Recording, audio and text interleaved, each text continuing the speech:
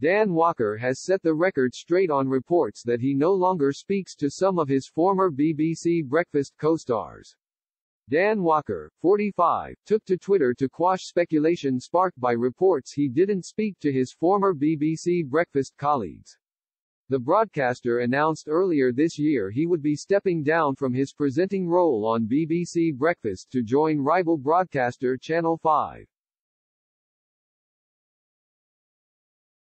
But Dan's exit back in May sparked speculation regarding his relationship with his former co-stars, a lineup which included Sally Nugent and Carol Kirkwood.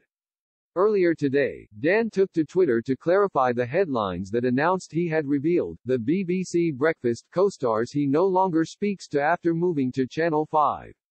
Sharing a series of screenshots of similar news stories ran by a number of news outlets, Dan penned, "I wish they'd make their minds up." Dan continued,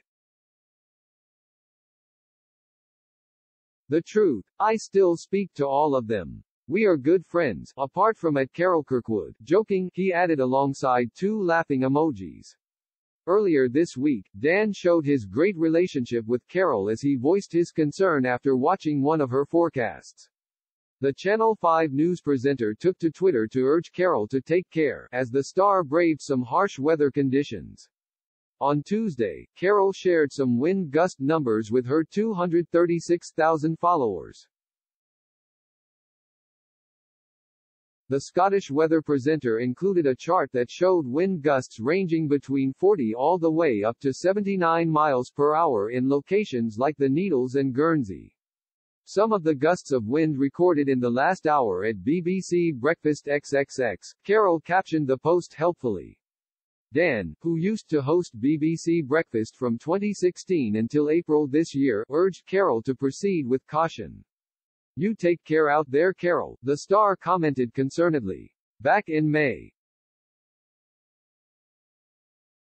Dan left his co-host, Sally Nugent, rather emotional when he confirmed his leaving date after 6 years of presenting from the red sofa. Sally warned viewers, "Brace yourself," as Dan got ready to share his announcement. He began, "You know you keep asking me when I'm going.